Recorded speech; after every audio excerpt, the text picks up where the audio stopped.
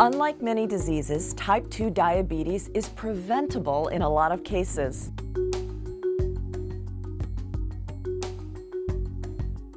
The first step towards prevention is exercise.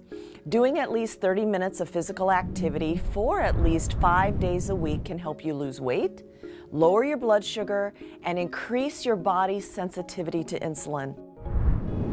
Eating a diet high in fruits and vegetables and whole grains and low in sugar and processed carbs can not only lower your blood sugar, it can also reduce your risk for heart disease and help you lose weight.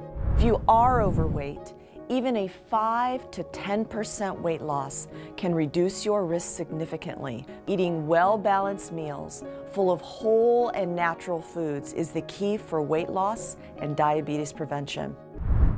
As you get older, your risk for diabetes increases, so make sure you get your blood sugar levels checked regularly when you see your doctor.